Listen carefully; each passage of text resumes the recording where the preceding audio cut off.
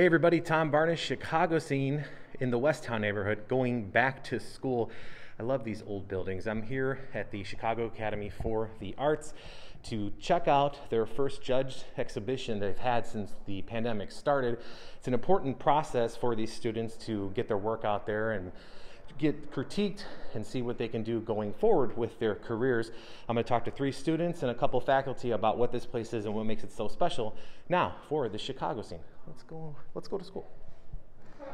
All right, I'm inside the winter juried exhibition here at the Chicago Academy for the Arts, and I'm here with Jason. Jason, how are you, sir?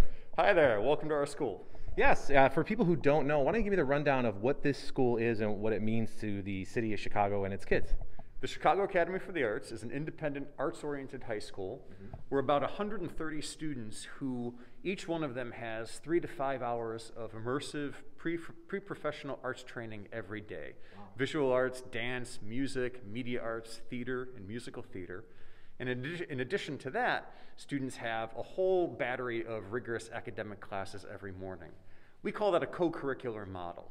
About 2/3 of our students go off into the arts as a profession once they graduate, but because of their training, a full third of them do non-arts things. They become engineers or business people or attorneys or doctors and whatnot. It sounds like a real fun place to be for kids, especially when they want to pursue the arts of any kind.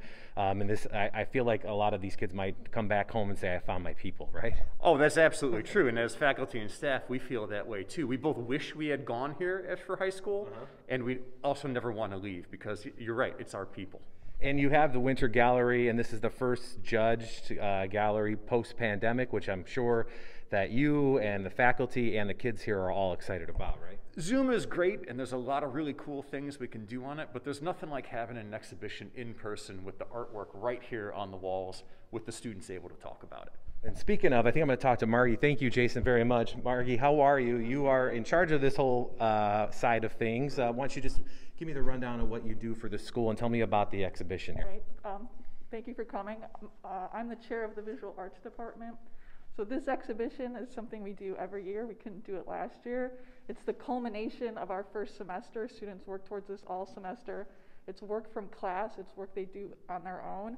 And most importantly, it's judged, or the work is selected by 2 outside jurors, usually artists and critics or museum people from the Chicagoland area, and they pick the work. And so students have that professional experience of submitting work to a jury, and then sort of the joy, and sometimes the letdown of certain pieces not being selected. But then ultimately we all work together to install the show, and it's really a celebration of their work, their talents, and yeah. So how many kids are in this exhibition? 33 kids. Students, yeah, freshmen through seniors. And is there a specific thing that you ask them to focus on for the inspiration, or is it just what they come up with? It's work from our classes, and then it's also, they're artists. They're working outside of classes. A lot of the work from our classes is very independently based, so they do have, the ability to pursue their own vision in the works they submit here. But yeah, it's a reflection of our classes and then of the students individually. Fantastic. So we got 3 students here. Hi guys, how are you? They look they're super excited to talk to the weirdo guy with the camera and the microphone, but here I am anyway. Who do I have here? I'm Maya Riley. I'm a junior. And Maya, tell me about your piece and what drew the inspiration from it. Yes, so I have 3 pieces. 2 of them are sculptures. The first sculpture is a piece of cranes. It sort of talks about my anxiety and how cranes sort of represent anxiety and how I relieve my anxiety through folding paper. And then my second piece is of these little molded plaster toys that I put on the wall, and it sort of shows the decomposition of a child or just a human just thinking. And then the last one is a abstracted sort of just big drawing.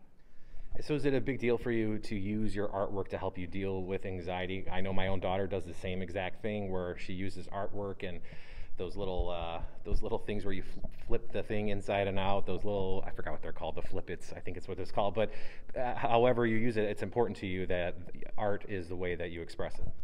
Yeah, I usually am not really like a very like expressive person, so I think that like art definitely like shows my expressive side and like shows my like emotions. And what do you want to do when you're done with school? I'm hoping to do something in the arts, either like just being an artist in general or something like being like a curator in a museum. Well, fantastic. Thank you and best of luck. I appreciate talking with you. Who do I have here, sir? I'm Dallas Birkenbuell. I'm a sophomore. So Dallas, tell me about your piece or pieces and what was the inspiration? Well, I've recently been experimenting with contrasting environment and seeing how my piece can interact with its surrounding environment. So I tried adjusting the shape of an object by making checkered patterns on it. And then my second piece that I got in was also sculpture, and it's trees with very vibrant colors on them that contrast against the white tone of the wall. Is that anything to do with just living in an urban area where there's a lot of concrete and cement, and then you have either beautiful tree-lined streets or anything in that general popping off the concrete? I mean, honestly, I don't think so. I think it's just mostly me seeing what I could do with what I was presented with, because I'm not usually into like the sculpture, kind of visual arts, so it's like a new experience for me. So what do you want to do when you're done here at the school? I don't know. I don't think I've been exposed to enough. What do you want to be exposed to? I guess maybe that's a better question. Honestly, anything. Like, I'm open to anything, you know? Well, fantastic. I wish you nothing but the best. Thank you very much, sir. And who do I have here? How are you? I'm Dee Dee. Hi, Dee Dee. Dee Dee Kinsey, and I'm a senior. Oh, no pressure. Senior, the whole thing, right? This is your... Tell me about your piece, Dee Dee. So I have 3 pieces. One of them is a painting, and I have 2 textile works that are based in weaving. So my approach is very experimental. It's very based in playing with material and seeing what happens. And I've been thinking a lot about, landscape and different ways to evoke landscape that are both draw from like tradition and art history and painting, but also are much more experimental and atmospheric in many ways. So that's what I'm interested in. Yes. And that's what your pieces represent here in the exhibition? Yes. Yeah. So when you're done with school and you go off to college and beyond that, what do you want to do?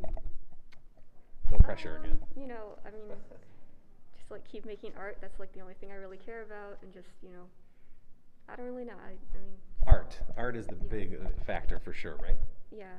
Well, wonderful. Thank you very much, all 3 of you. I appreciate it. Margy, thank you very much for explaining. Jason, come over here real quick, because tell people again, if people who are watching this want their kids to go here, or if there are kids watching who want to come here, what's the best way for them to do that? Well, we have students from all over Chicagoland, not just the city itself, but from the near suburbs, the far suburbs, and students commuting literally every day from Wisconsin, Indiana, and Michigan.